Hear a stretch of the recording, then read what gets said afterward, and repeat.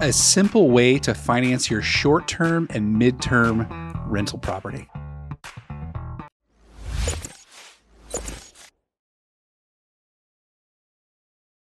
Hey, what's going on, everybody? It's Jeff Trevarthen, Jeff the Mortgage Pro here. Thanks so much for watching the videos today. How's everybody doing? Hope you're doing great.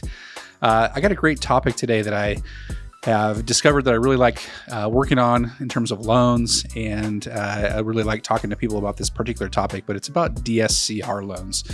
So let's talk about DSCR loans for a little bit. Debt service coverage ratio is what DSCR stands for. And it's basically a loan for investors to buy property based on the cash flow of the property itself, not based on the personal income of the borrower trying to buy the investment property. So it's really cool to be able to do that. It's a alternative to the conventional financing that most people know about. And this DSCR is a great way to go if you are a more sophisticated investor. If you're a beginning investor that doesn't have personal income, it's a great solution to help you get into more property so you can grow your portfolio over time with real estate. So let's look at some of the different things here. The reason why I like DSCR loans for short-term and mid-term rentals is usually that the debt service coverage ratio is really high. Meaning, when the debt service coverage ratio is over 1, that means the property is going to cash flow. But if it's closer to 2 or even 2.5, that means the property is generating so much income coming in. And oftentimes short-term rentals definitely have that, especially if it's in a vacation area, a great location. You can generate a lot of income compared to what the mortgage payment is going to be. And the same thing with the midterm rental. When you have maybe traveling nurses or traveling flight attendants that need to stay in places for a certain amount of time, but they don't need to stay there all the time. Those are examples of things you could use with a midterm type of a rental property. And those things generate a lot of income as well. Usually the units are furnished in those instances, but a great way to go is the DSCR loan to finance those types of properties. So here's some of the guidelines that you need to look out for when you are doing these types of loans. The minimum loan amount is going to be $100,000. Some people will go lower than that.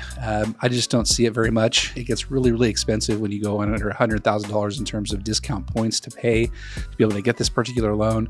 So anything over $100,000 is what we're looking for. Usually a maximum amount up to about $2 million. Now, the biggest one that I've ever done is $1 million. If you have a $2 million debt service coverage ratio loan, I would love to be able to do it for you. And that means the property is really going to have to cash flow, especially from 1 to 4 units, because that's what we can use these particular loans on. Okay. These are for purchases, rate and term refinances, and cash out refinances. So if you need to get cash out of a property because it has a lot of equity in it, debt service coverage ratio could be the way to go, especially if it's a short-term or a mid-term rental. This is the huge benefit of a DSCR loan. There's no personal income required on these types of loans.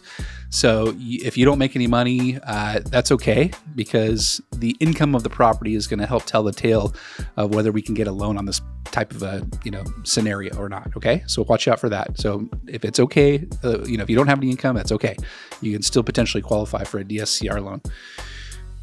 There is no limit to the number of properties you have. Now, most investors will limit the number of loans that they have with you, but that's for exposure purposes. They want to limit their risk as well. But if you go to different companies, you can find DSCRs at many different places right now.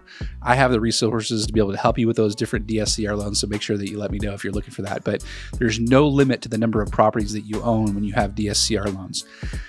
They come in 30-year fixed options. That's the most common one that I see. And they also come in ARM loans, 5-1, 7-1, even a 10-1 in some instances are available for DSCR loans.